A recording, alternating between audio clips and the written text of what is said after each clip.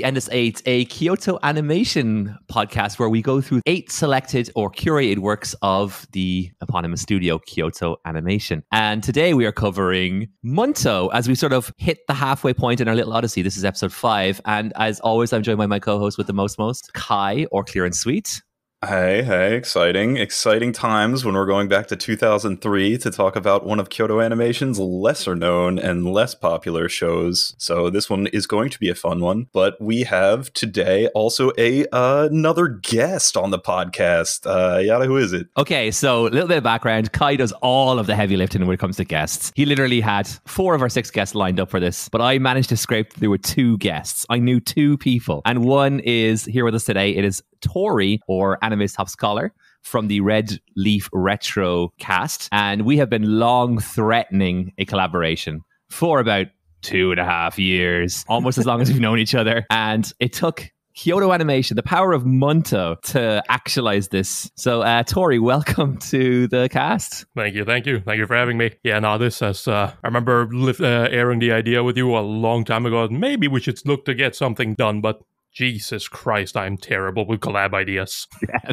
Wait. So how did it take Munto to make it happen? Like, how was Munto the catalyst of all things? Well, yeah, that's the question, right? So I had never collaborated with anyone before, outside of the odd podcast appearance. But in terms of the YouTube space or the AniTube space, never. And it took me and you, Kai, to finally get the ball rolling. And then I was like, well, look, the Band-Aid is off. I did it once. And we're doing Munto, which is technically about as retro as it gets in terms of the Kyoto Animation space. I guess you can make a case for some of their in-betweening stuff they did early on. But this is literally Kyoto Animation. It's on the tin. This is one of their works. You go to Mal, this is there. It's no... Yep. And I thought, well, it's almost retro. For me, it actually feels incredibly older than 19 years, and we might get into that a little bit later on. So I thought, there's only one man for the job. My good friend who loves all things retro, and here we are. That's probably the most interesting thing about this whole podcast, honestly. I don't know, the unspeakable power of Munto is just indescribable, and something we will certainly get into over the course of this episode. But Tori, what's your background with either Kyoto Animation or the work of Munto? I have absolutely zero background with Munto. I had heard about it before, basically, as far as I went with that. But, as soon as Yata reached out to me for that, I was like, I guess this is the best it's going to be. Hey. So, And when it comes to Kyoto Animation, it's basically, how do I best describe this? Kyoto Animation, to me, is one of those studios that when I got into anime, because I got into anime relatively late, I got into anime in 2013. Kyoto Animation was almost that studio that, I always looked to, because I knew, you could find some interesting stuff there, and their shows generally look pretty good, so there was that. And for me personally, Kyoto Animation it's got its ups and downs. It's got some shows I like, a lot of stuff I don't really care about, but yeah. That's kind of the interesting thing, too, is a lot of what we'll be talking about, or that's relevant about Munto, is kind of the evolution of Kyoto Animation as a studio. So you specifically coming from this background of older anime, right, of retro anime, or making that your bread and butter and your calling card, having Kyoto Animation pop up, Kyoto Animation, a more recent studio. You said by 2013, when you were getting into anime, Kyoto Animation already had a reputation, right? There's already Clannad and Haruhi, and even by that time, Nichijou and other shows. K-On as well. Oh yeah, K-On too. Yeah, of course. We're going back to the very beginning.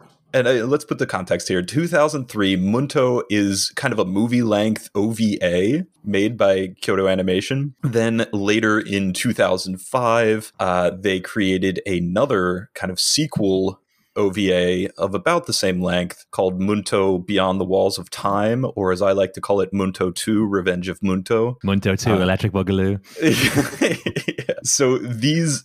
And then later on in 2009 or something, we're not talking about this specifically, but they remade the second OVA into a set of 9 episodes, I believe. But it's kind of still the same story. So we're just talking about these 2 original OVAs from 2003 and 2005. And the Kyoto Animation you would see in 2013 is not the Kyoto Animation yet that you would see in 2003. No. A lot of the pieces are there, but it's different, and it feels different even watching Munto. Do you know what I was weirdly getting vibes of when I was watching it? It was like PA Works around this time.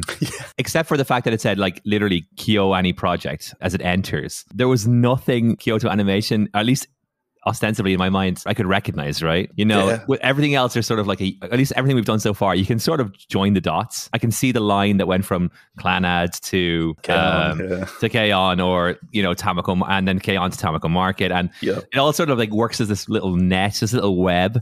And then there's Munto. Now, I would say like maybe later on, you could say like Violet Evergarden felt very standalone to me in a lot of respects compared to what we had got prior to that. But this one is like, it felt very OVA, right?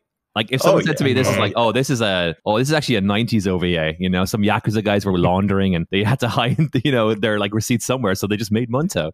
Or like the guys that made Lodos, Record of Lodos, or like, we want to do something else. You know, it's a sort of weird sort of portal fantasy. And we got Munto. So full disclosure, I think none of us had really experienced Munto until sort of semi-recently. Wouldn't that be correct? Yeah, I watched it about 6 months ago. Yeah. And you just had to talk about it 6 months later. It's wild, though. I mean, it's really fun to, and we will in the next episode with Myriad Colors Phantom World just shit on something, right? And it's also very fun in like go watch the Hibike Euphonium episode where there's just so much to praise, and it's very easy to just say how good things are. Munto is a weird one to me because there's like clearly really bad stuff in this OVA, these two OVAs. But then at the same time, you're kind of like, okay, maybe something there is a little interesting or could have been there. Yeah. I was trying to like work an analogy on it.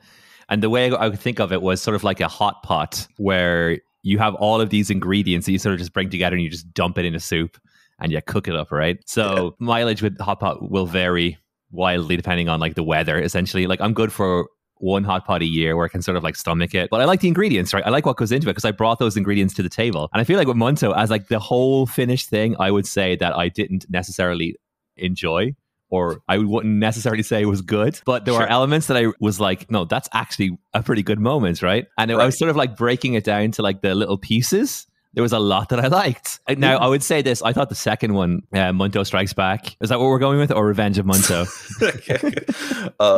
Too Munto, too furious, too angsty, I guess. And Munto is I thought the animation of that one was pretty stellar in parts.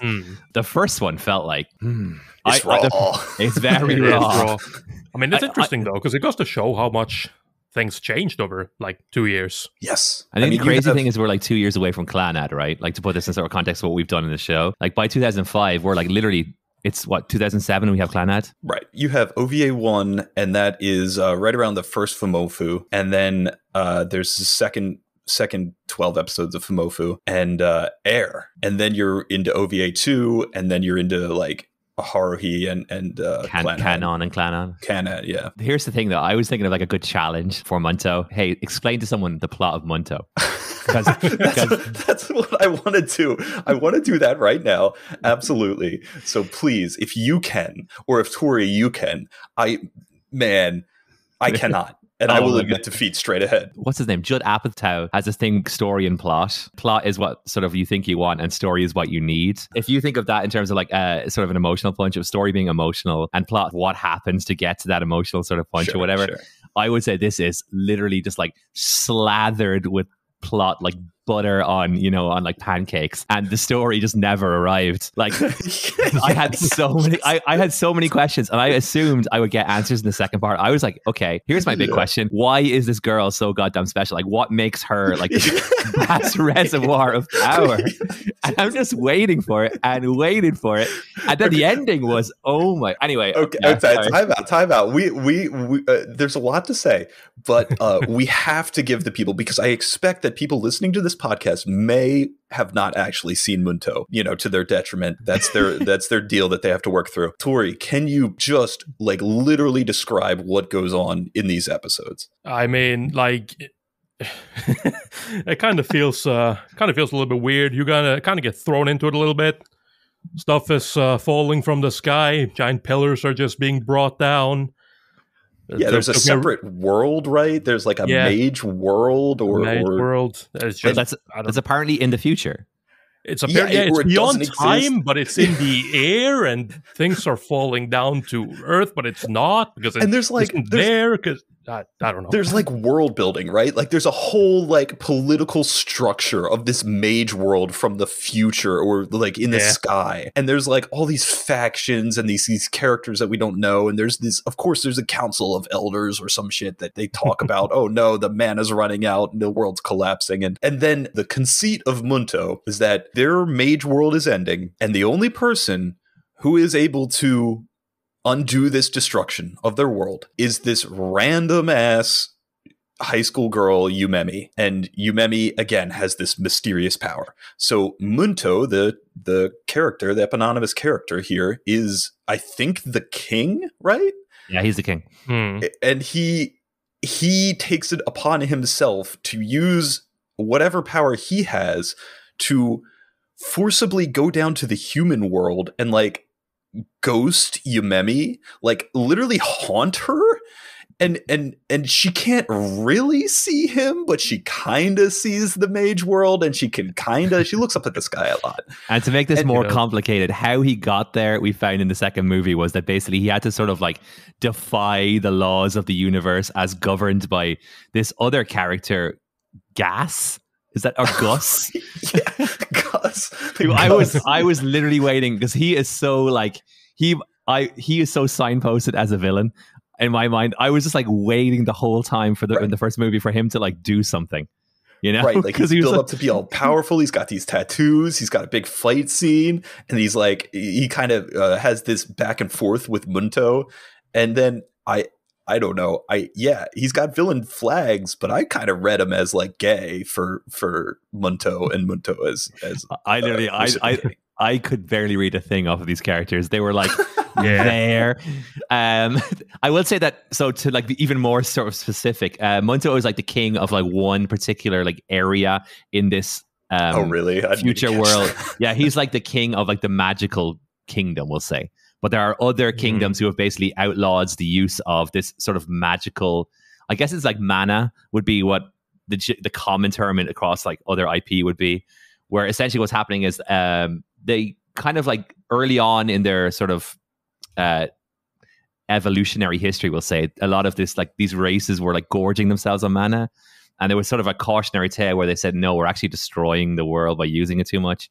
And the last remaining kingdom that was still using it was Munto's kingdom.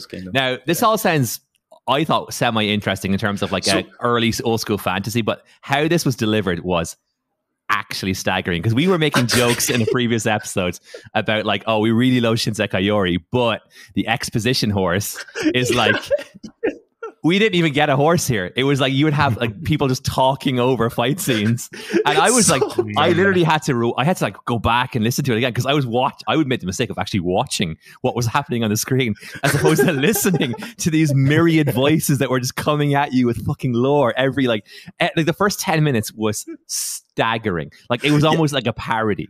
Like how much information they were fucking shoving at us. Like, because you know, we had this thing about Clana, we're like, oh, maybe if it could have been shorter, and like this one is so obviously wanted to be longer, and that's why probably they made a longer series of it later on. But God, they bet us over the head with it. Like after a minute, I was like, yeah, this shouldn't be an OVA. This needs to be a fucking show. This needs to be a fucking shonen, or like you know a 3-part movie directed by Peter Jackson. Like there was absurd amounts of world building just being fucking thrown at us. It's like you're having like visual exposition, you're having fucking oral exposition, and they're not like, they're literally contradictory. You know, it's like one guy's over here playing jazz and the other guy's on fucking break beats, you know, and it was just like, or like blast beats or whatever. And it was just like, I was staggered, like how fucking much plot they were giving us. Definitely. And that's like, that's a thing for me too. That's a trigger for me. That like gets me. If you sit there and exposit at me, that kills me. I don't know about you, Tori. But. Yeah, no, it definitely does. But I mean, like, the thing with this show as well is that it does a little bit of both. Because, like, for the same thing, when Munto goes through time or whatever and comes down and appears before Yumemi, it does the exact opposite thing very often, where he just shows up and be like, you need to come with me. Why? Bitch. No time to explain. Come. Just come. Just join me. How do I join you? What do you mean? Yeah. She's literally like, Nani? Now, I will say, actually, she didn't say Nani in my one, because I, for the life of me, could not find the the sub version of this, so I had to watch the dub. So imagine okay, if you're gonna break that open right now, that's a whole cookie. Okay, so I had Goku basically saying this to me. Yeah, that's what I want to say. Okay, so for context, the voice of King Munto is Sean Schemmel, right? That's the voice of literally the English voice of Goku, the thing he's most known for, and he's just doing the Goku voice. Yeah, it's not even like this. It's not even disguised. Yep, the voice for Yumemi is Veronica Taylor, who, as you may know, is the voice of Ash Ketchum in the beginning, or if you are a cool person, the voice of Akari from Aria the Animation. I'm not a cool person. I'm your Ash Ketchum. I was literally just like running through the theme song in my head. Yeah, and they do a good performance for the most part. I don't know, or the dub is generally good, considering how bad dubs could be at this period. Oh, totally. Or like how phoned in, we'll say, because like there's a lot of good dubs from this time. I always like go back to. I really like the Fruit Basket dub, which must have been around. The original Fruit Basket dub must have been around this time as well, because you always have the same like 4 actors doing everything anyway. Yep. And it's usually like not the main cast; it's sort of like the supporting cast, right? Where you like her mom, for example, could literally be like a dude, right? Yeah, or just somebody off the street. You're like, what's her name again? Homulili? No, Homulili? The witch from Madoka Magica? No, the name of the main girl. Yumemi, yeah. Like, I thought she did. Like, I think the VA, at least what we were getting in the dub. Did you watch the dub as well? I watched the dub. Yes, Tori. I don't know about you. No, I watched the sub. I'm not really a dub watcher, so I didn't want to. Well, I didn't want to. Like, I'm not. I kind of bounce between the two of them. But for this one, I was like, oh, 2003 OVA. There's no way there's going to be a dub of this one. Turns out, in my world, there was no way there's going to be a sub of this one, because all I could find was the dub. There's like a really, really low res version on YouTube, actually. We should maybe link that so people, if they want to watch like it in glorious 150p or whatever it is. Oh, yeah. Anime was different back in the day, man. Yeah. And it's got that beautiful 3.4 aspect ratio as well. It's like, that's like the, it's not uploaded in 3 parts. So it's not like quite the quintessential classic anime YouTube experience. Yeah. But it's pretty close. Okay. A lot to say about Munto here. I want to go back to something that we've done in every episode of this podcast so far that I've neglected to do right now. And this ties into all the writing that we were talking about. And, the place Munto occupied in Kyoto Animation and the space. So in every episode, we've kind of introduced some of the staff behind it. And the reason I watched Munto in the first place was because of the one person who was almost entirely in charge of this. They wrote this show, they animated most of it, and they did all the storyboards and directing as well. And that person is Yoshiji Kigami. Yoshiji Kigami, probably more known now to you or to anyone who's a fan of Kyoto Animation as an animator. He did animation on Grave of the Fireflies, Akira. In Kyoto Animation world, he's more responsible for things like that big fight scene where Violet kicks all those dudes in Violet Evergarden, or we've mentioned him before in the Hibike Euphonium episode where he did running across the bridge and crying, that whole thing. And I believe I looked into this. I tried to see what he did in Disappearance of Haruhi Suzumiya. And I believe he did the scene with Kyoan running. So like anytime anybody had to do running or like a big fight scene, Kigami was like the go-to guy for Kyoto Animation. This is the only thing he directed. They had him direct. Yes, exactly. And like he wrote this too. Like this is all his fan fiction. So you can see so much with just that fact, right? Like so much of like, why does this story make no sense? What is happening here? And also like, why did, Ishihara and the others came in to kind of make Kyoto Animation or take the reins on directing in Kyoto Animation. Why didn't Kigami? And I think you can kind of see it when you watch Munto, right? Yeah. Yeah. Yes, you can. It's one of those things where you have this prodigiously talented animator, but he really has to get this out of his system. And you're like, okay, we've got to be. It's like you know, I can't really speak from experience in this, but like, you know, dad wants to buy a sports car because he's just going through stuff. So you kind of just have to just humor him until he sort of like catches a look of himself in the mirror and realizes, big mistake. You know, he just had to get it out of his system. He had to try, and I admire the efforts. I do. I respect stuff like this because, like, I mean, on our podcast we've talked about something similar with was it Twinkle Nora Rock Me, just like an 80s OVA, which is literally the same thing as a sequel technically to Nora, but same thing pretty much. It's done by one dude, pretty much entirely. It looks like absolute garbage. It's barely animated. Like, literally, there's... To say that it's only animated in keyframes is giving it too much credit. It isn't. But it looks like garbage. But, you know, it's literally the same thing. He apparently was very much into the character, and he refused to let it go. So he did another one. and that's the other thing, too. Like, you're a nascent Kyoto Animation, right? You don't have anything to your name in 2003, and who knows if this project is going to be successful or at all. And you're like, man, if we can get a hit, if we can get one IP out in the books, and if we can get like, you know, like Studio Trigger forming and being like, let's make Kill la Kill, then we got something to our name, right? And I think that like that's the intent too here. Like, we're gonna let you go, Kigami. We know you can animate, and we're going to, if this hits, then we can make it a thing. And it can grow the studio based off the success of Munto. The last thing I'll say before we kind of move off Kigami is that Kigami was one of the people who passed away in the Kyoto Animation arson attack. So if you'd like to remember him in some way, then Munto is the place to go for that. And like, I guess, can we do like some praise for it right now, just because I think like it's very easy to go negative on it, because there actually are things that I did like. I thought the character design was actually quite cool.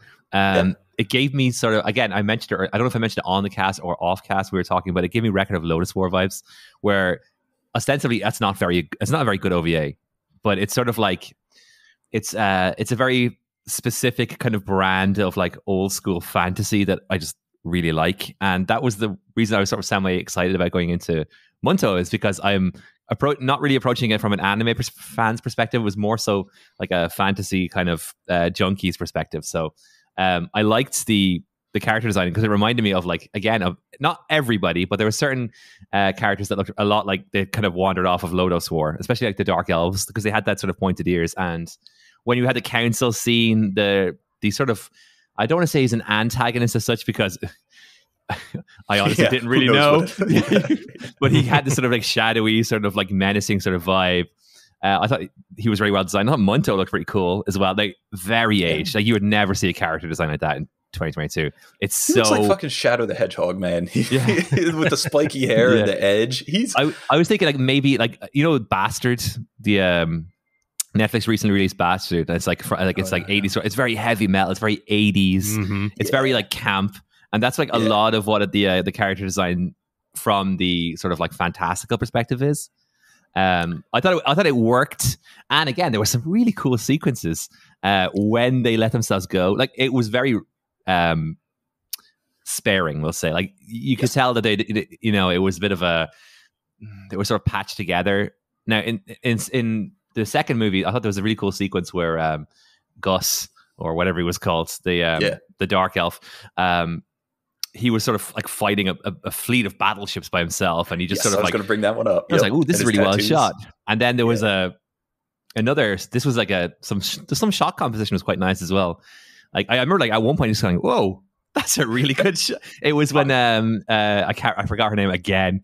Yumemi was like looking at the wreckage of a Ferris wheel, and it was like an extreme wide shot pulled out. She was in like the foreground, and you had this massive like ghost of what was this Ferris wheel just like looming over her like some sort of like fallen titan. And I was like, holy fuck, that's a really good shot. And then this was like the last 10 minutes of the second movie, so I was checked out by this point anyway. And that scene literally said, whoa, beautiful. So You know, I want to say that when I got done watching it, I had the same impression.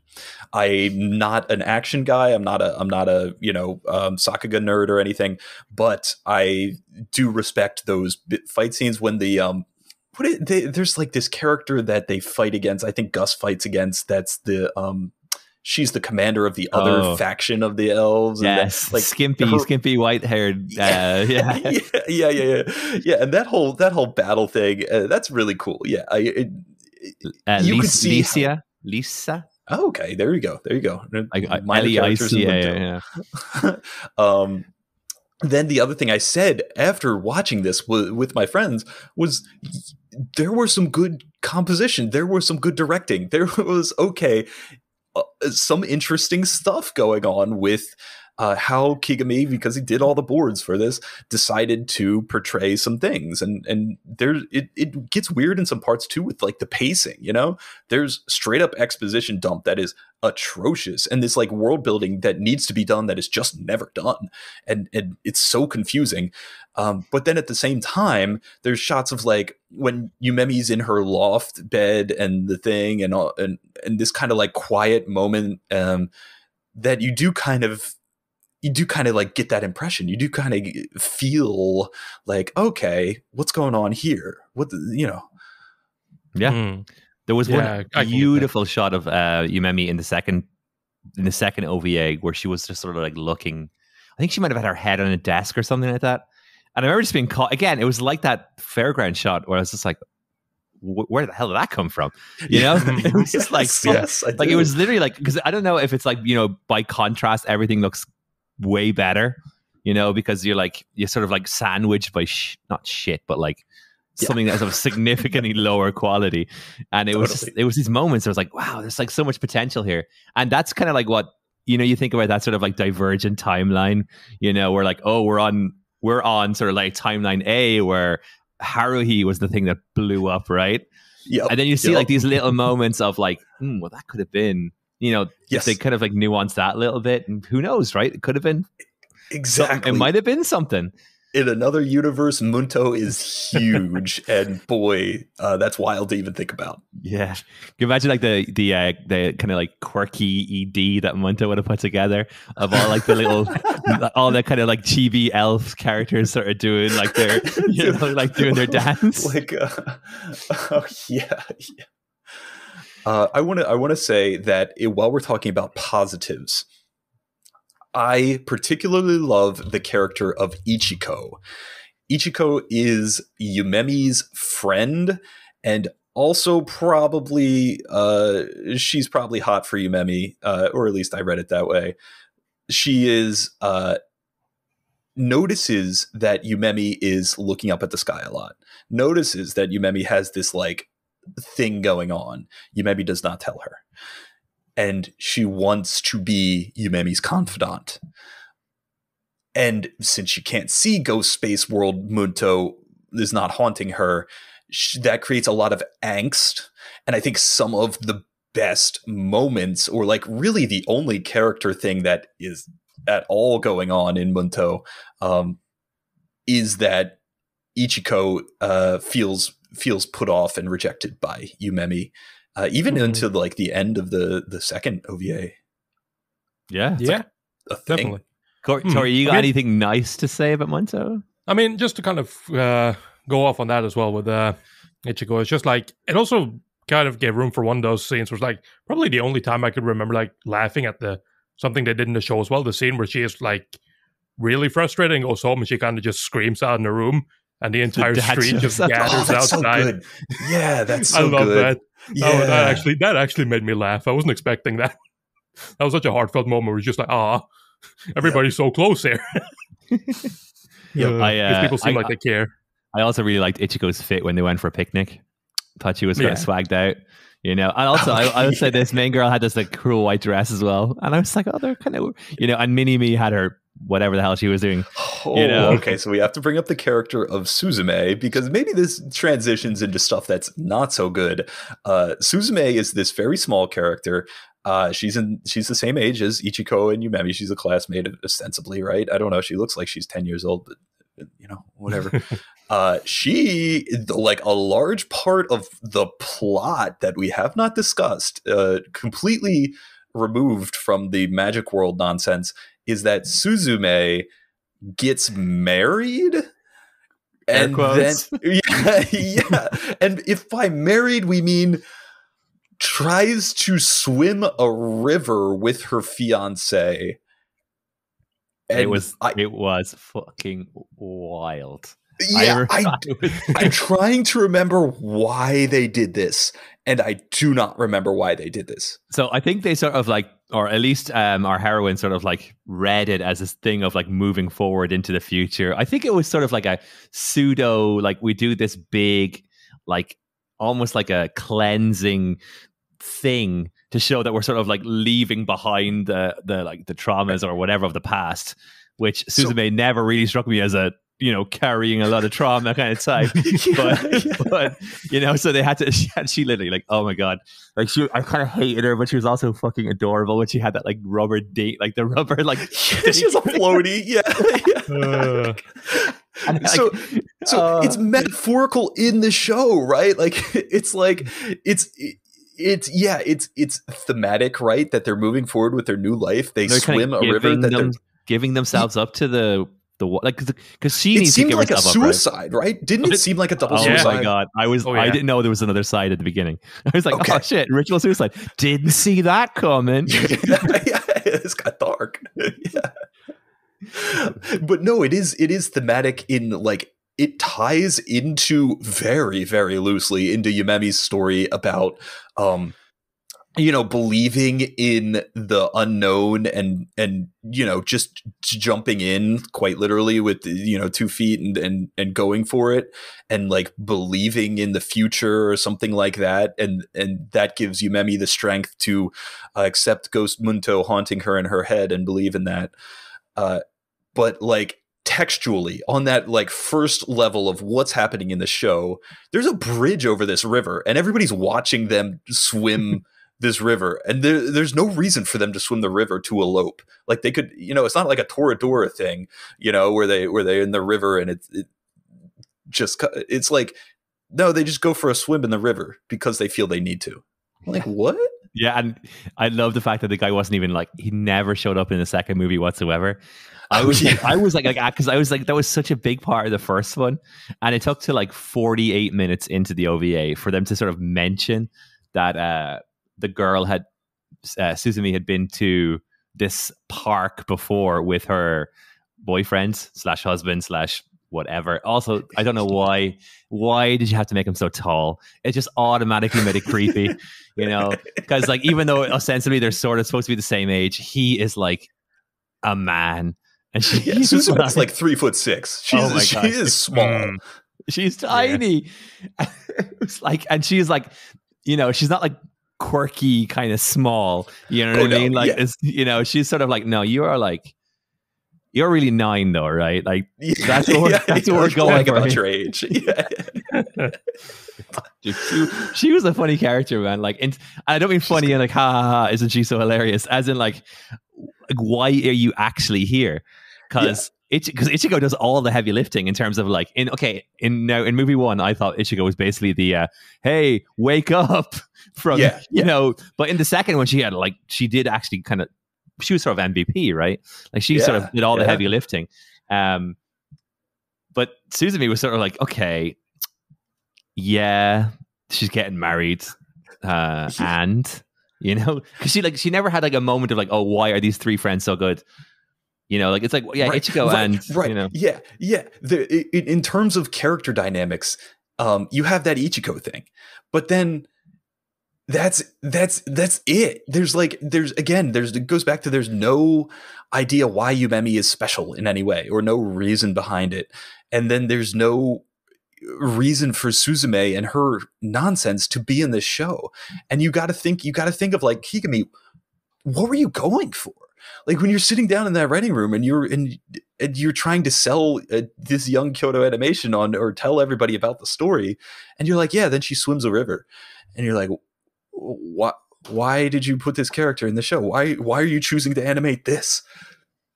It's wild. It was like some of the decision making, because I also kind of felt like they maybe overly focused on the real world, you know. Yeah. And it's like, because there was so much like there was a bit in season 2 in OVA 2 where they were sort of going through all the different factions that were sort of like uprising. You were getting this like world history report in like 7 seconds, and I was like, shit. Again, I go back to the character design. A lot of interesting like characters were appearing before me. There was a sort of like Princess Mononoke tribal swole dude that was sort of like, remember that. Yeah, I do not even remember that. It was a bit of a flub in terms of like world building, in terms like aesthetically, because he was very like tribal looking, right? He was wearing furs, but he's also the guy who's leading the rocket ships, right? Yeah. It's like, you know, I feel like some sort of like retro futuristic sort of like onesie might have been better. Something, you know, polyester and shiny, as opposed to this sort of like earthy thing that he had going on.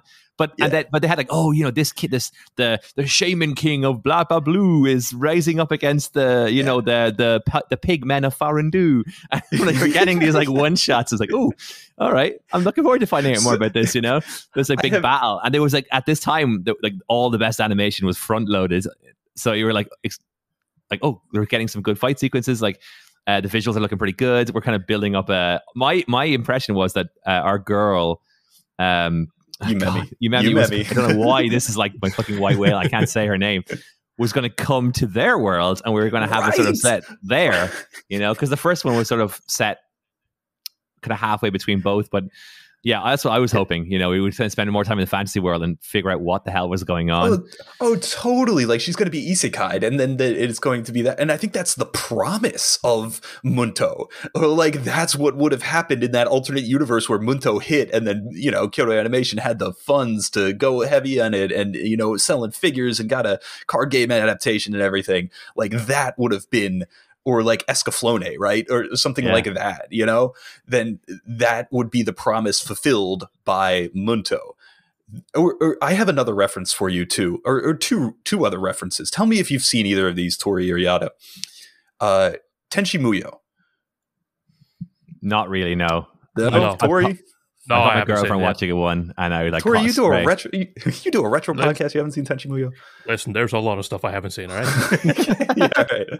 all right. Tenchi Muyo has the same type of like world building stuff. There's a whole intergalactic nonsense, and it's used a couple times, but they do the opposite. It's like they mention the kingdom of Jirai maybe a couple times, and then the tree in passing, and then the rest of it's just the harem hijinks stuff and on Earth. And I think I see so much of Tenchi Muyo in Munto, specifically because it was late 90s, and it would probably be a huge reference and influence onto this. And it does have that kind of fantasy coming into the world, and it looks very similar. Like Munto kind of looks like Ryoko's hair. Do like all that, like the shock of spikes, right? Oh yeah, totally. And even just the way the animation goes in a lot of it. Yeah, I would say that's for the end of the episode where we do our references. That's my pick, Tenchi Muyo. The other reference I have to give to you, and tell me if you've experienced this, is a RPG for the Game Boy Advance called Golden Sun. Jesus Christ, dude! I don't know if you've ever played that either. I've never even held a Game Boy Advance. Really? Oh, fuck, guys. Come on. All right. For the viewers out there more people probably know Golden Sun than they do fucking Munto. Anyway, it has the same exact plot. And it's from around the same time period, right? It says 2001. The world's ending, right? Because alchemy was sealed away, and now the world is crumbling, and it's like a whole thing. And there's this, it does take place all in this fantasy world. Like there's no real world. So they spend, Golden Sun's notorious for the first hour of gameplay is just world building and like the village that these protagonists grew up in and how it relates to the concept of alchemy and the sealed towers. And like you're saying, all this, plot or world building and kind of delivering it in a natural way and setting it up the events of the story. So I feel that Munto split the difference and ended up worse for it on both ends of this. It didn't go Golden Sun. It didn't go Tenchi Muyo. And it kind of like presents as it wants to be either of these, and then just doesn't really either. I got a like a Munto-esque sort of like reference to tie this sort of analogy together. On one bank of this river, we have Golden, and on the other bank we have Tenchi Muyo. And in this instance, Munto is drowning in the middle. It's our young lovers just not making it across the river and drowning somewhere in the middle. Yeah, exactly. Yes, that's very good. Thank you for that. Oh man, you know what's another part that I felt like woefully dated in is like so this was sort of like a weird period in time in terms of like fantasy, because we're like a few years off like what would be like Log Horizon be for a big changer in sort of like. And like, we're 4 years off of Shinsekai Yori, right? But in terms of like how fantasy anime, which is like a big sort of subsection of anime, especially with isekai, how woefully dated that felt in terms of like, this is not really the kind of fantasy that people wanted anymore. This was like, this is not a million miles away from fucking the Never-Ending Story. You know what I mean? And it's like, this is some like 80s. If this was an OVA in the 80s and they had like 4 episodes to do. Which is 4. Yeah. I think that this could have been like, oh, actually, this is one of those OG OVAs that you need to watch. This is just sort of like really out of time for me. You got there because that's the title. That's the title of the thing. I might have been sitting on that one for like how long have we been going? 43 minutes. So we got there. My notes are like I gotta get this reference, and now I didn't want to like reveal the curtain. I was just gonna go, oh, look how witchy I am. That came off the dome. It was planned. But it truthfully feels really out of time. Like I don't know what the fuck they were in terms of like, other than the fact that it's sort of like you're humoring the creator, right? I just can't understand like why someone thought like this is the kind of story that's going to resonate with audiences in 2003. And maybe that's it. Maybe Kigami was too influenced by those types of 80s OVAs. And if this predated Tenchi Muyo instead of being after it, maybe there's something there, like you said. But generally, I think, I don't know, it's not like storytelling. Yeah, like anime, right, is in a different place in 2003, but storytelling is not. And I think that any type of writer, if you got anybody in here to just look at what you have planned out for the story, they would just take the pen and the red pen and just go to town on it. Like, what the fuck is this Suzume stuff? Get that out of here. I don't know. How would you improve Munto, Tori? I mean, like the sort of impression that I get, right, is that I feel like it is, like you said, it is very much inspired by the 80s style of OVA. And I feel like I can see that being the case, right? When you write the story for this, writing it out and whatnot, just not tying it to what would be at the time in 2003, a single OVA. You can come up with some quite interesting things. Then you have the idea that you are going to have to show this to people, and you are going to have to show yourself, well, like show what you can do. You're trying to show what Kyoani is capable of in a single episode. That is not very easy. So the story then takes a lot of hits. Stuff gets shuffled around. Some weird priorities get put in there for some reason, like the relationship, the swimming scene, stuff like that. It doesn't feel that connected, and not as connected as it should be. And then at the end of the day, you sort of come up with what you see in a lot of especially the 80s OVAs. Technically, they look very good. They have a lot of stuff going for it. Production values there. You can definitely see why they were allowed to make this. After that, however, if you're going to go through it and like look at it critically, you're going to analyze the story, you're going to look at the stuff, you're going to be like, okay, this definitely needs some work. And then, of course, in 2005, you see the second OVA come out, and there has definitely been some technical improvements and even slight story improvements. I feel like the second OVA is a little bit more focused than the first one is. There's definitely improvement there, and then, but even still, you kind of come with the same thing. It's like, maybe it would have been better as a series, but I don't know. I kind of, without knowing anything, of course, it kind of feels to me like it is the sort of typical OVA style where it's like, this is a showpiece. We're going to show what we can do. Not necessarily in terms of story writing, but we're going to show what we're capable of. I got such a proof of concept vibe off of this. Like I was like, you know, you go. So this is like my Spark Notes version. And what I'm going to do is, when you say it's okay, I'm going to flesh all of this out into this like big ass, you know, sweeping, maybe 25 episode epic, you know. Just write the check. So I on the improving it, right? Here's how I think you do it, right? I think you.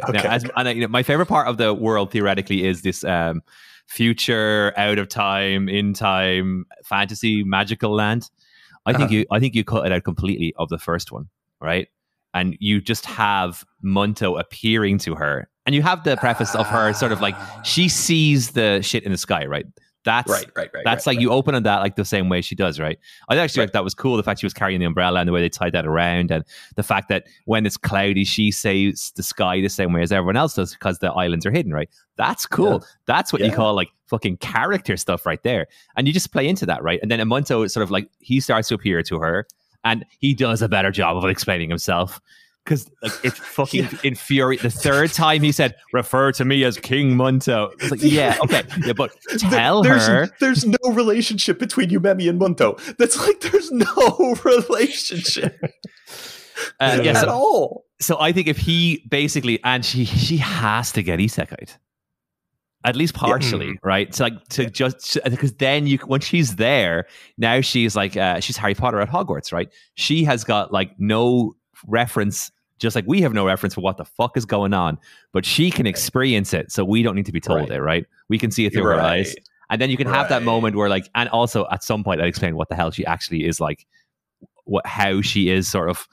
Like whatever she is, I don't even have words. Like she doesn't even have like like she is like the chosen one, or the, you know, it's like what is she? I don't know. But yeah, I do that, and then in the second one, you could have a sort of thing where like then you start building on the world, or after you've sort of like built her and Munto as some sort of like I don't know, they have some sort of relationship.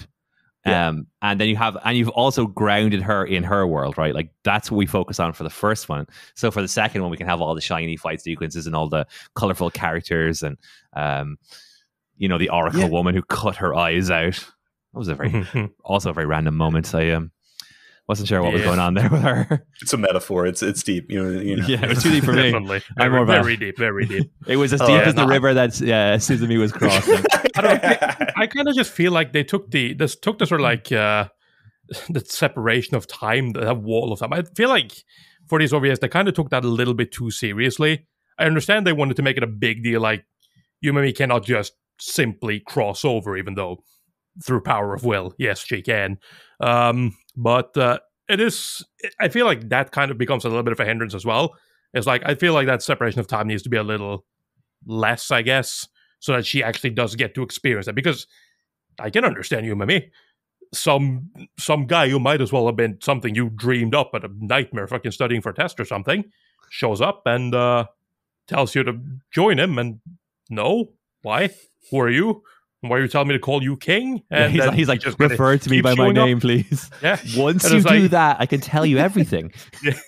But she's like, just give it something. But nah. We're not doing any of that, and we're just going around. And then eventually, she sort of decides that, you know what, this is for our future. It's like, how, in what way these things relate? Isn't it amazing that Makoto Shinkai turned this into your name like 12 years later? Oh man, I was gonna go there. You know, like lovers across a different, you know, space and time, right? Then that's, I guess, what you're going for. Although Munto does not have any interest in Yumemi past her power, so like that. But the thing I want to say that we're talking about is stakes, right? Like we don't know anything about why the worlds are separate or anything, and everything you've said, Tori, is just like, we don't have any context for Yumemi doing what she's doing, or what that means, or if she wants to do it or not, or, you know, like there's nothing there, like what she's sacrificing. And so there's no weight behind it. So the only thing is she was different. Yeah. She can see something that no one else can see. She is different from everyone else. She sees dead people. Yeah, basically. That is basically it. And that's like, okay, sure. That's fine for like the introduction when you first see her. Like, okay, this one's special because she can see something that no one else can. But once we're past that, we need something else. There has to be something that clicks. Munto appearing before her is not really it, because again, it could literally just be a fever dream. And yeah, after that, it's just sort of stuff progresses as usual. We get the slice of life elements, we get the weird marriage story, we get stuff like that. And so what? Exactly. So what I want to hit again, what you said, proof of concept. Like this to me, I will explain Munto to you. Okay, so this to me feels like Kigami had the fight sequence with the elves up in the sky in Magic World. And like they wanted to show Kyoto Animation as a viable animation studio maybe, or he just wanted to animate some fucking elves throwing laser beams at each other that, you know, whatever. And they did that. And then they were like, what else? You know, how can we contextualize this? It like grew from that first kind of, wouldn't it be cool if fantasy battle happened in Space World? And then we got to like make a graft almost. We have to forcibly put in other elements to make this an actual story. Yeah. Or it almost felt like two separate stories, like just getting mushed together. And which is like, I guess, sort of how the whole thing sort of felt anyway. I did have this question. It's been burning in my mind the whole fucking recording. I have to ask you guys now. We had it earlier on, the sort of the fun little game of trying to explain the plot. Do you remember in the second OVA, there was a rock? Okay, at a shrine, there's this giant ass rock, right? And it's sort of like thinking about that. I'm like, what the fuck was up with the rock? Because here's what I thought, right? I thought that the ship was the rock, as in like it had somehow come back at the beginning of time, was in stasis, and then reawoke, right? Because the guy said, "My God, they say the rock is from the future." But then how is she contacting Munto, like, or like reaching out to Munto through the rock? Like, what the fuck was with the rock?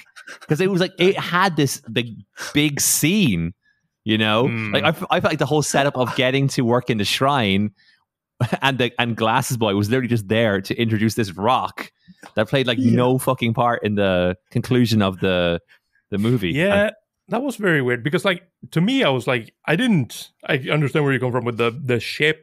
A part of me was like, in the other way, it's like, is it supposed to be like a gravestone? It's like, is Munto trapped under there or something like that? Is that the deal? What is going on here? And it's just, is it a reference I'm not getting? Is it like a cultural thing? Like I'm not understanding. Is it like I feel like there's just, I don't know, there is something missing here. It's so random. Yes, I understand it's a spiritual rock from the future, but like you're telling me that it could have been any rock whatsoever. Yeah. And I guess that would imply that, I guess the only thing you could say is like, well, that's proof that she can go between worlds.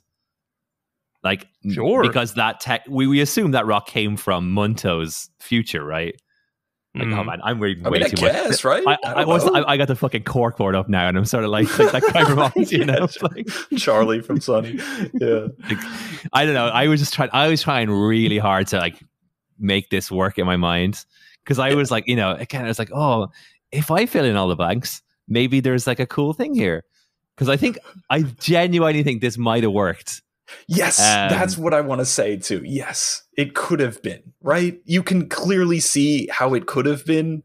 I don't know. And we go back to fixing Munto, but this is something I feel passionately about. Like, if you did give Munto and Yumemi a relationship, if you did do the necessary world building to make things interesting, if you did, like you said, Yata, focalize it on Yumemi and really show us the world through her thing instead of just exposition of the elves, maybe there could have been something here. There could have been a Shinkai-esque experience. There could have been some, even a Tenchi Muyo-esque experience. There could have been something that became something that people cared about.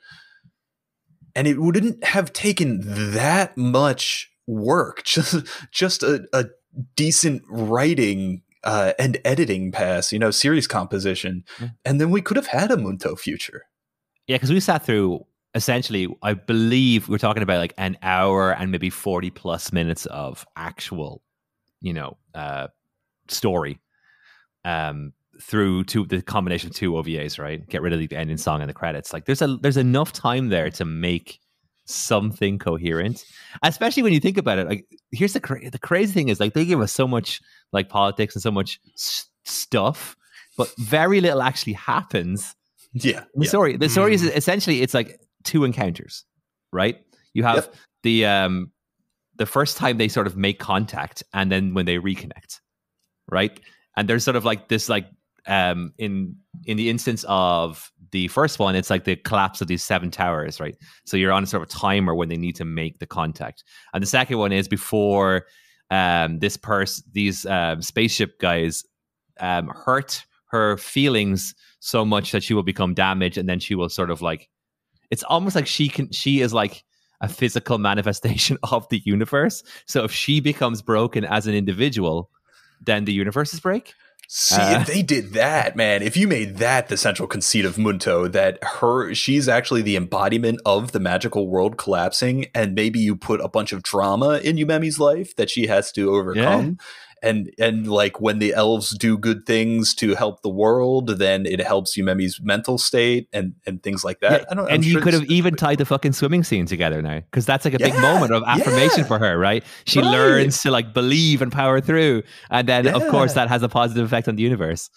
But like that's they didn't sort of semi-coherent storytelling, right? Like, they sure didn't do that. Like, I hear what you're saying there, but how about 5 minutes of exposition over a still shot of Munto looking pensive, of all these proper nouns of people and places we're never going to care about and aren't going to matter? Yes, I was kind of wondering that. I was like, he must have a book somewhere, right? Yeah, like he must have some sort of massive fiction, right? Tome of fanfic. I genuinely, I'm a part of me is like very morbidly curious about how the series went, because I think it's a retelling of the second one. I think it doesn't present any new info, but I'm not sure. Yeah, but with 12 episodes, though, you feel like they'd have to like fill in a lot of the gaps, right? Because this feels like a series of moments punctuated by nothing, where you might have got 9 episodes. You might have got like with 9 episodes, you theoretically could have really like fleshed out what we did get. Now, what we got, right. In terms of like the first third might have been, I guess theoretically, might have been like the Civil War. What was going on? Was it a civil war between the fantasy race? That's a good question. So I checked it. Episodes 1 through 6 of the Munto OVA from 2009 are restored identical scenes from both OVAs. Oh, so there are 3 episodes of additional content. That might make sense, because the ending was like, it's a cliffhanger. Oh my god! Oh, like what are we doing here, guys? I barely gave a fuck, but I did give a fuck. And when you end it on the Inception spinning thing, but at least in that case you have an option. Either it stopped and he is like in he's in the dream, or it doesn't stop and he. Or whatever. Like it's only 2 options. Here it's like, all right, and now the story begins. Exactly. And so that segues right into what I want to talk about here. And we kind of touched on it before, but like, Munto failed. It's an abject failure. I have no idea how it got a second OVA. Maybe they wanted to give it that shows how much they valued Kigami. He's a really talented animator. Oh, he's great. He's so good. And he also, in doing research, I did a eulogy video for the people that worked on Disappearance who passed away, and everything I said when I was everything I read when researching for that was that Kigami just was so good at showing the other animators what to do and how to do it, and being the like head animator at Kyoto Animation, and he was respected by everybody. So I can see why they would trust in him, right? But like, there's this thing like we talked about with Kill la Kill, right? Like, if you can get that one IP under your belt that you own, that you don't have to, because after this, Kyoto Animation would become popular for working on stuff that either Kadokawa or some big giant amorphous company, evil company owns, and they have to split the profits with, and they have to use. Now, that's upsetting to you, obviously, as a studio, because you want to own your IP and you want to get all of that, so you're not beholden to any, anybody aside from the people internal to your company. Unfortunately, the situation was that they did not hit a success with their original IPs. What hit was The Melancholy of Haruhi Suzumiya and Clannad. And those, of course, not original works. And I think there's a reason for that, right? And I feel bad, you know, like shitting on Kigami, especially because he's no longer with us too. But like the novels of The Melancholy of Haruhi Suzumiya, the original work that was there when Kyoto Animation stepped in and created that anime to promote that, those novels are fantastic. They are genuinely good storytelling. And I feel that way for so many of the IPs that get produced and that Kyoto Animation took and they identified what was great about Haruhi Suzumiya and they put that on screen and they translated that accurately, but they didn't come up with it, you know? And there's a huge, like, and I think Munto shows us this chasm of difference between owning something or like creating the conceit and the storytelling behind it and then making a damn good fight scene or a damn good emotional moment or showcasing a character's inner turmoil on screen in a visual narrative medium. And that's where Munto lives, right? That's the Munto. You know what? It's kind of weird parallels to like what Imaishi was doing towards the end of Gainax and going into Trigger. Yeah. And you kind of like, I think he doesn't suffer the same way. Kill la Kill does not suffer the same way that this does. But I always felt like Imaishi was sort of like an exceptionally talented animator and a fairly good storyteller who kind of just like, and in this case, it's sort of the same thing. He's an exceptionally good animator and he's got a story to tell. Yeah. But you just, it's just one of those things where it's like almost like having some sort of direct, like somebody else to just sort of like, to like compose the series, right? Because this is what Gridman with Amamiya, right? I got the idea, right? But I'm going to give it to you, and you're going to put this into like a coherent, you know, thing. Hire a writer, people, and this is what I think too about. But the desire for the studio to own this IP. I see it so much in anime. You know, the one I want to bring up is Studio 3 Hertz. I don't know if you know this studio, but they did Flip Flappers and they did Princess Principal, which are both these Are they doing do it yourself right now? Oh, I don't know if that's them. I don't know. We got to fact check that. But I know that they were founded on because I love Do It Yourself. That's my anime of the year so far. They were founded on the basis or the idea that they want to do original anime, and they are doing everything they can to make their original anime. And then they also did like Sword Art Online, Gun Gale Online, to pay the fucking bills. And I think you see that again and again, right? Like in Cloverworks, right? They did Promise Neverland. They cranked out 12 episodes of Promise Neverland, and they ended that right as their contract was up. And then they went, but they really want to work themselves to death on Wonder Egg Priority, you know? Nobody wants to do the adaptation, even Trigger, you know? I think that they're doing a better job of it with Cyberpunk Edge Runners and getting that Netflix and CD Projekt Red money. But at the end of the day, I think everybody wants to tell their own story. Absolutely, and if you can do that in a financially solvent way, that's the goal. Yeah, unfortunately, generally how you get financially solvent is to just don't pay the people that you're who are working for you, or in the Ufotable version, just don't pay your taxes, which is always popular. I just for the record, a quick fact check, because mistakes have been made in terms of facts that have been said, but especially by me on the podcast before. 3 Hertz did not do it yourself. I don't know why I had that in my mind. I was kind of like perusing 3 Hertz recently, and I was also perusing Do It Yourself, and I guess I sort of amalgamated them into a spurious fact. So it's not in fact true, but yeah, Do It Yourself. Trey Bon. I'm going to keep going on this. One last thing.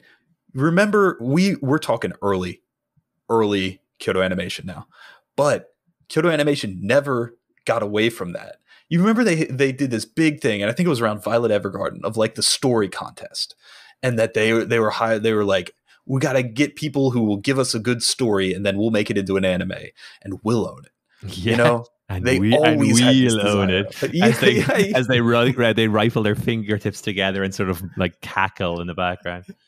Yeah. And apparently they've been burned by the relationship they had with using other people's works. Otherwise, why would you do it?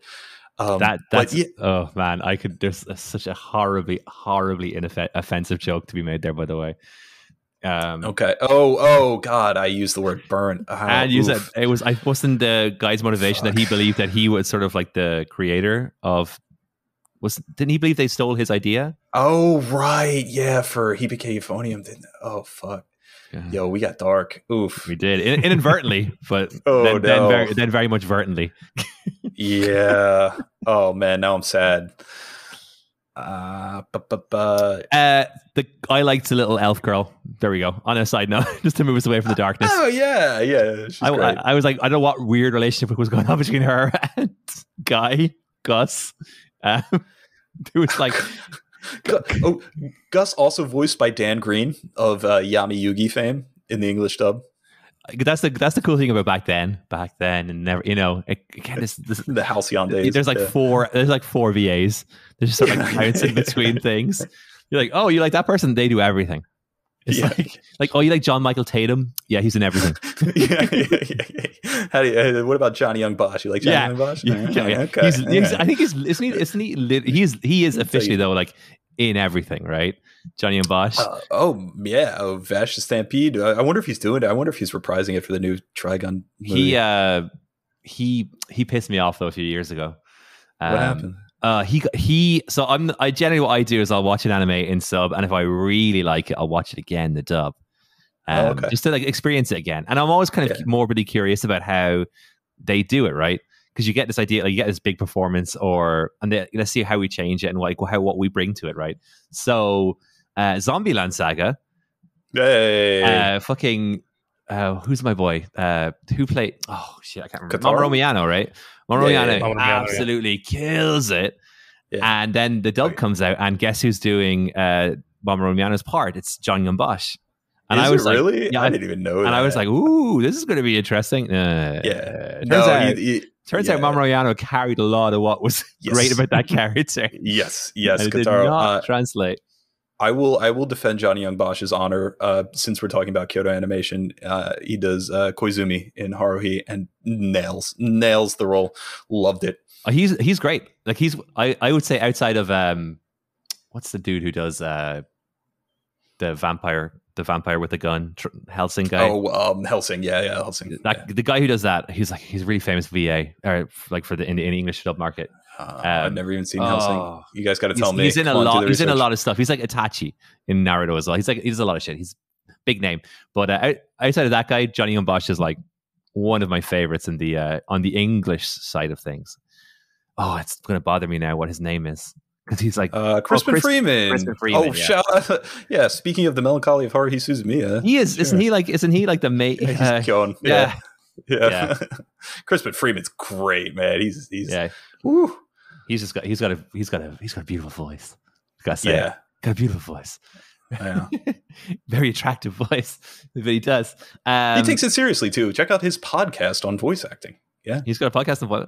Oh man, he's into it. He interviews other voice actors. How is he not on Critical Role? Oh yeah. I'm sure he's interviewed Matthew Mercer on his podcast. He must have. He must have. Yeah. And we all love Matthew Mercer. Yeah. Levi Ackerman, right? Isn't that his big role in terms of anime? That's a big role. Titans. You didn't watch Attack on Titan? I did. I had to. Not the time. Gabby. But Munto. So, do we want to rate Munto, or do we want to talk about anything else? Right. What do we got to do? Oh, we got to do recommendations and a rating. Okay. So,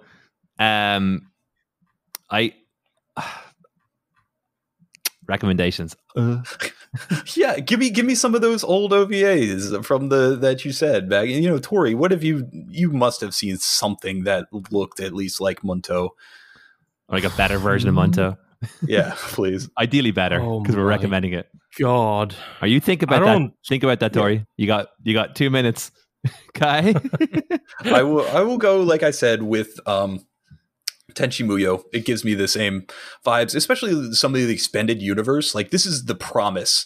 The promise given by Munto, or the expectations given by Munto, are then fulfilled in something like Tenchi Universe or GXP to a lesser extent. And even the original OVA of Tenchi Muyo is just what I imagined this would be, but better. So that's my recommendation. I'm going to go for Castle in the Sky. Yep. Yeah. That do with that what you will. There's parallels. Castles in the Sky. It's not just a name. There's there's a lost, confusing timeline. It's better. Also, Record of Lotus War. Why not? It's the only fantasy OVA that I really think that's sort of like fantasy enough to match this. I'll throw in there Escaflowne. Oh yeah, of course. That's the isekai you're looking for. Sorry. So I was trying to go through some stuff and the thing is, I can't. The problem with recommending, especially going into OVAs, is the fact that I can't really recall anything that I would compare Munto to, like, specifically. And when I do, it is for very weak reasons, and they aren't very good. So we sort of come back to the same thing. It's like, I could easily just say, you want to watch something else that is a passion project? Yes, go watch Twinkle Nora Rock Me, or go watch Nora and then watch Twinkle Nora Rock Me. No, it is absolutely garbage. Don't watch it. But, like, I mean, it's a passion project. You'll get to see why. You can see, if you can understand why the director of that decided to put himself in the OVA, literally, and why he decided to, why he was so into it that he literally hired a cosplayer to cosplay Nora and ride around on his motorbike for an entire day. So, So, out of curiosity, when you say he literally put himself into it, like, did he draw himself in, or is it just randomly like a guy walks on over the animation at one point? He is Twinkle Nora Rock Me. He's an actual character. He is a midget that sort of walks around and interacts with Nora and tries to help her. And they even have a little dance scene together. Very, very, like, 1 frame a second animated dance frame. Terrible, but okay, because we're floundering with the recommendations, I got a fun alternative. If someone goes, here you go, here's the money, here's the animators, what passion project would you like to make? Now, you don't have to get too specific details, but, like, if you could just go, something in this space. Oh, that's a good question. I have an immediate response. I have always wanted to do. Are you familiar with Gakko Garashi? Where it's the it's like this innocent school slice of life thing, and then you find out it's a horror thing at the end of the first episode, and it's like a zombie thing. I have always wanted. Yeah, I have always wanted to make a show that transforms midway through, or that starts off with the premise of, like, this show is going to be whatever, it doesn't even matter what the genre is, but then it becomes either like a big swing or gradually becomes something completely different. And the only thing I've seen that's even close to this is Die Buster, which is kind of fun and rompy in the beginning 3 episodes, and then the next 3 episodes are all like this, like, really dark, introspective, like, plot BS. And yeah, so I want to do that. I want a big twist in terms of genre midway through. What about Higurashi? That's sort of in that space. Fuck Higurashi. Yeah, you're right. That kind of is that, like, right? I was thinking Doki Doki Literature Club. For some reason, it was but the anime. Right. But those feel so contrived. I think more in the vein of, like, a Space Dandy, right? Like, just every time you come in and you boot it up, you're like, I don't know what I'm gonna get. Yeah, something like that. Yeah, that would be cool. Tori, if they're giving you the monies, what are you making? I don't even know. Like, maybe it's just because it's literally on my mind, but I mean, it wouldn't even necessarily be just for the anime. It would be to pay somebody to get off his ass and keep writing it as well. Like we recently on the podcast, we went through Black Lagoon, and that just reminded me of how much more I want more of that. So given the unlimited money, I would fucking have somebody get that guy and just make him write more so they can make more Black Lagoon. You kind of stole my answer. I was going to go Land of the Luster season 2. But if we're talking about this, then I can hit you with like the other Haruhi novels, the Spice and Wolf, season 2. I like Wonder Egg Priority is just plain not finished. I want somebody to finish it, yeah. But if I could make my own one, I was thinking like sort of like magical girls, but in like a high fantasy setting. Ooh, that's what I want. Fun. That's what I want. I think that would be like quite like, because they like, it doesn't need to subvert it. No maho shoujo like nightmare stuff. Like we've done that and they've done it better than I ever could. Right. But just having it sort of thing where it's like, okay, what if the Dragon Slayers were magical girls, for example, right? Or the Demon Slayers were magical girls, right? Yeah. What's that look like? Yeah. I'm excited. Yeah, I guess they kind of a sort of semi equivalent would be sort of Suke, which is the it's got the most absurdly long light novel title. It got one season. It was kind of poor. What was it called? It's an absurdly long title, which as all good light novels are. What was it at something about the world at this corner of the world, or I don't know. That's what I always thought. I always like if I could make it, I'd like to make it. If I had the passion project green light, that's what I would do. I got it. Okay. Suke, what are you doing at the end of the world? Are you busy? Can you save me? Oh, that one. Yeah. I like that one. I like that one. Yeah. It's like it's kind of cool actually. It's weirdly parallel to this one. Like it's in the future. There's like floating islands, and then at the surface level, instead of like our world, there's like just monsters. And these magical girls go down and they just like destroy the monsters, but there's like a sort of ticking clock on their existence. Sure. Apparently the light novels are good. Yeah. Apparently the light novels are good because the anime wasn't that great. Yeah. But I liked it because again, it's sort of in my fantasy sort of wheelhouse. Do you know what would be my pop off moment? My hyper poggers moment. This is something that I've always wanted to do. Like, imagine you make an original anime or something, and it's like whatever, a magical girl show, and you do your own whatever, and then in the very last episode something comes in that like Madoka comes down and you realize you've been watching a Madoka Magica show the entire time, or like something like that, like it ties into it. Would literally it would have to be Dio from JoJo's Bizarre Adventure, just for the meme at the very end. It's like, it was me. Yeah. That would be it, right?